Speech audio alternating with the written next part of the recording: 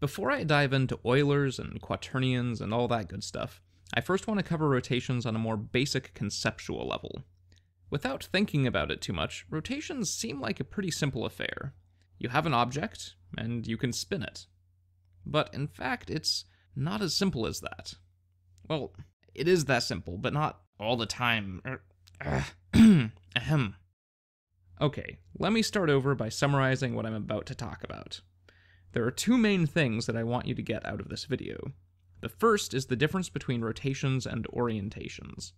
The second is how much more complex 3D rotations are than 2D rotations, and the ways that this affects rigging. So let's start with the difference between rotation and orientation. In short, orientation is where something is, and rotation is how it got there. Or in other words, orientation is a position, and rotation is a change in position. Hopefully that's fairly intuitive right off the bat, but I'm going to give some examples to help illustrate. Imagine we have a wheel with only one spoke. It's not a wheel you would want in your bicycle, to be sure, but it's useful for this demo. Now if we spin this wheel by different amounts, that spoke ends up in different positions.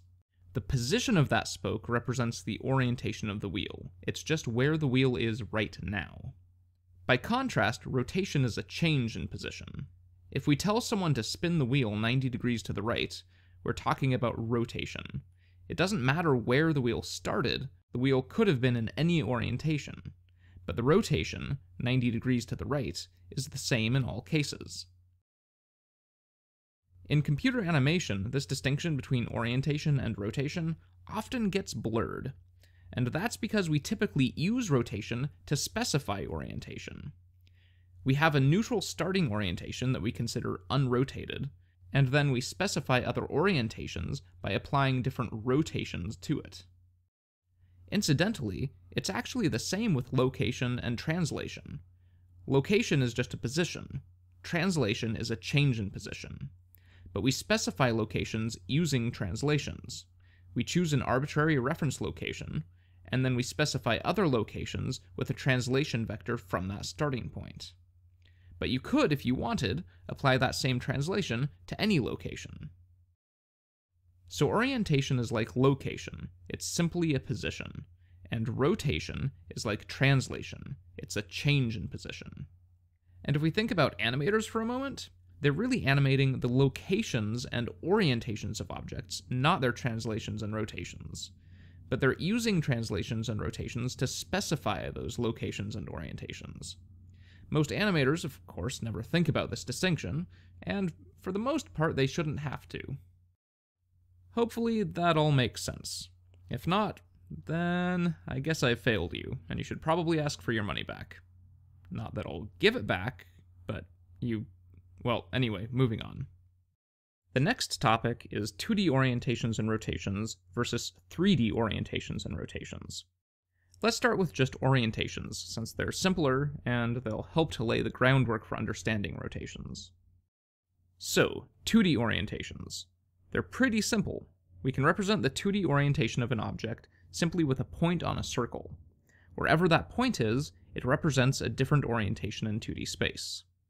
Now, if we unwrap that circle, we can see that fundamentally, 2D orientations are actually a one-dimensional affair. They're just a point on a line. It would only take one number, or one dimension, to fully define an orientation in 2D space. Does that make sense? I really want to drive this home. Two-dimensional orientations are a lot like one-dimensional locations. They can only vary in one way, along a line. The only difference is that orientations are on a curved line that wraps back on itself. But the idea is the same. They are both a one-dimensional kind of thing. Kind of weird, huh? So what about 3D orientations? Are they two-dimensional? Well, no, they're three-dimensional, meaning you need at least 3 numbers to fully specify them, which is weird. Or maybe it's not so weird. I guess what's really weird is that orientations in 4D are 6-dimensional, and orientations in 5D are 10-dimensional. Come to think of it, 3D space is really the only one that makes sense. All the others are kind of freaks. Aren't you glad we live in a 3D world? Anyway, all of this is beside the point. The only thing we care about here is that orientations in 2D space are one-dimensional, and orientations in 3D space are more than one-dimensional. But why does it matter that 2D orientations are one-dimensional and 3D orientations are not? The reason it matters is because of how it impacts 2D and 3D rotations. So here we are now, finally talking about rotations, and this is where the real mind-bending begins. So I've already made the distinction between orientation and rotation, but there is a further distinction to make between two different kinds of rotation. The first is what I will call a rotation delta. With rotation deltas, the only aspects of the rotation that we care about is the difference it creates between two orientations. Or in other words, all we care about is that this orientation changes into this orientation. We don't care how it got there, we don't care whether it spun this way or that way or how many times it spun around. All we care about is the effect it has on orientation. So spinning the wheel counterclockwise 180 degrees and spinning it clockwise 540 degrees are exactly the same thing as far as rotation deltas are concerned. So that's rotation deltas. The second kind of rotation is what I like to call a rotation path. With rotation paths, we care not only about the shift in orientation, but also about how it got there. We care what direction it spins, for example, and we care how many times it spins. Rotation paths are important information, for example, if we have two objects connected to each other, like a head is connected to a body with a neck. If the head spins around one time, it's going to have a very different effect than if it spins around 20 times. It can also be useful for animating wheels, where we can tell the computer that it starts unrotated, and 100 frames later has spun clockwise 30 times. But why am I calling this a rotation path? All I'm really talking about is preserving the number of revolutions of a rotation, right? Couldn't I just call it rotation revolutions, or rotation spin count, or something like that? Unfortunately, no. There is more to this than just the number of times an object spins around.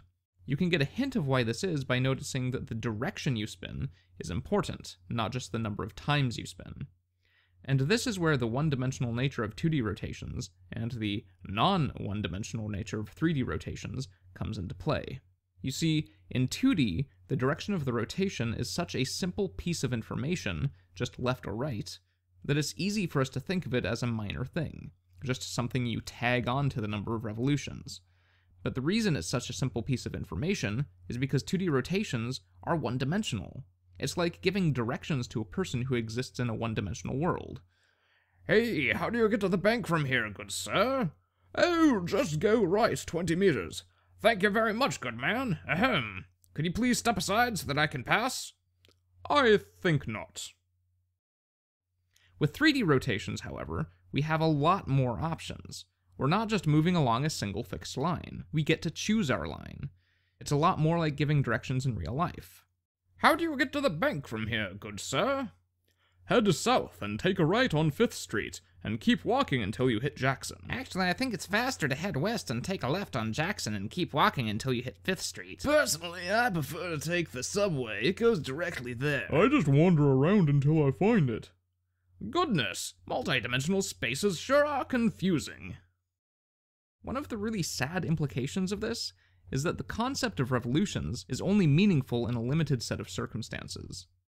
Revolutions are predicated on the notion of a single fixed looping path.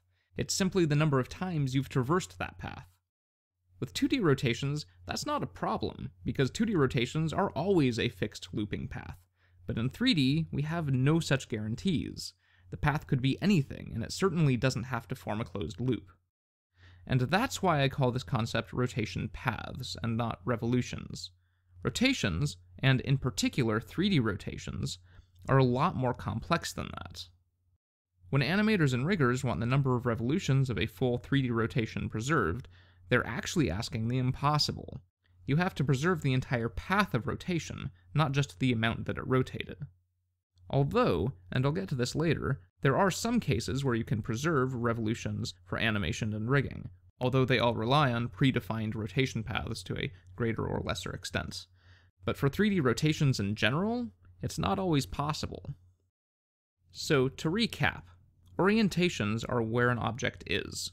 Rotation deltas are a simple difference or change in orientation, and rotation paths are a full recorded path of how an object rotated to where it is.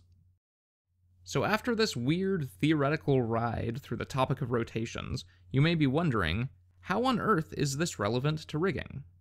Well, one way that it's relevant is what I noted just a moment ago, which is that the concept of revolutions is really only meaningful in 3D in a limited set of circumstances. Rig controls that rotate freely on all axes, like arms, aren't going to fit the concept of revolutions very well at all. On the other hand, rig controls that have a clear primary axis of rotation, like wheels, are great candidates for revolution-preserving controls because they are much more like 2D rotations. All of this weird theoretical stuff also strongly influences what rotation representation we choose for different rig controls.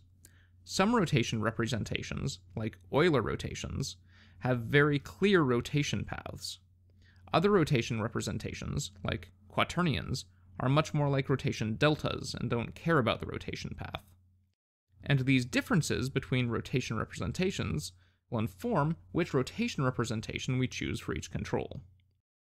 Lastly, understanding all of this weird theoretical stuff will better equip us to work around or even exploit some of the behaviors and properties of 3D rotations, as well as better inform us when we can't really work around them.